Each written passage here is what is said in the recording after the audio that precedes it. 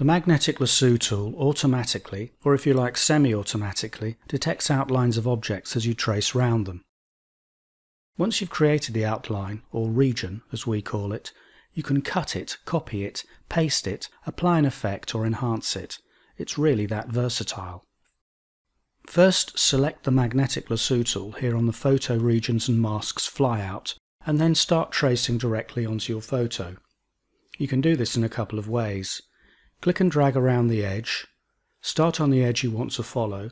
As you drag around the item, you'll see the dotted outline snapping to any nearby edge.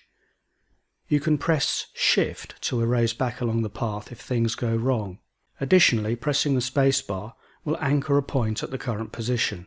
The other way is to click on the edge and then sequentially click around the object. The lasso will automatically trace the outline. If at any point the line misses the edge you wanted to follow, hit Backspace or Undo to the last click point. Then zoom in and click closer to the last point on the edge you want the trace to follow. You will need to move in smaller steps along any parts of the edge that are less clearly defined, but where the edge is clear against the background, you can move along the edge in much bigger steps.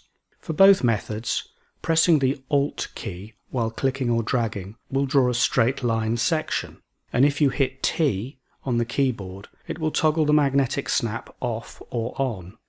With no magnetic snap, then dragging is exactly like drawing with the freehand tool, and if you click with snapping turned off, it will just add a straight line to the current point. If you want the outline to follow the straight outside edge of the photo, just click outside the photo edge.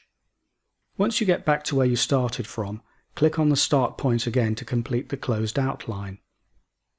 The mouse pointer will change to show a plus sign when you are over the start point.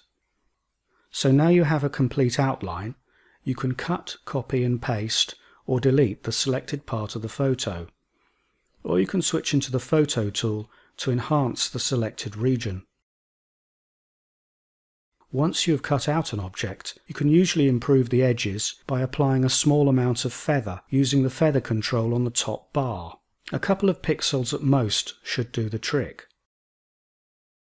It's worth bearing in mind that the Magnetic Lasso works best where you've got a clearly defined edge, so it's not going to work well with fur or hair or other very fiddly outlines. For that, you're going to be better off using the Background Erase feature. So go and have a look at the Background Erase movie for more info if you think that's going to suit your needs better.